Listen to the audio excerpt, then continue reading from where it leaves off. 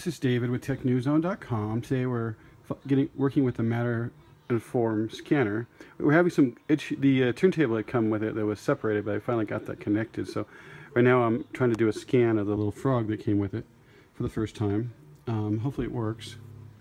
It wasn't turning at first, but now I think it is actually turning now. So if it actually works, that's going to be awesome.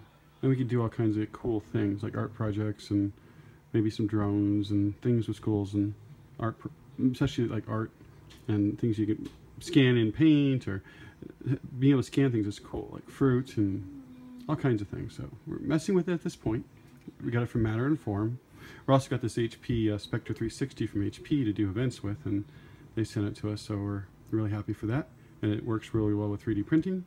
That's our other 3D printer right there, which we have an XYZ from DaVinci that we did beta testing, let us keep.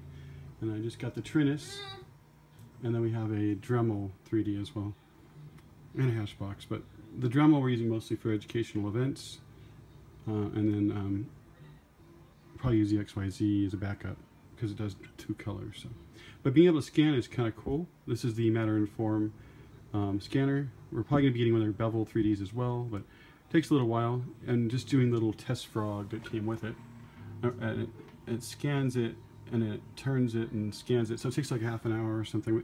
The first time we used it, the scanner, the turntable wasn't turning, so we couldn't get it to work properly, but now that it seems to be, hopefully we'll actually have it work, and then we'll be able to scan things and print them and have people print them and do all kinds of cool stuff.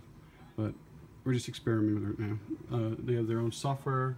You can do cleanup when you're done. And then you can also merge 2 scans together, which we're going to try to do that with this one because there's a test scan. So, alright, this is David with TechNewsZone.com coming to you from Las Vegas on March the 23rd, 2017. And we're messing with the Matter and Form 3D scanner.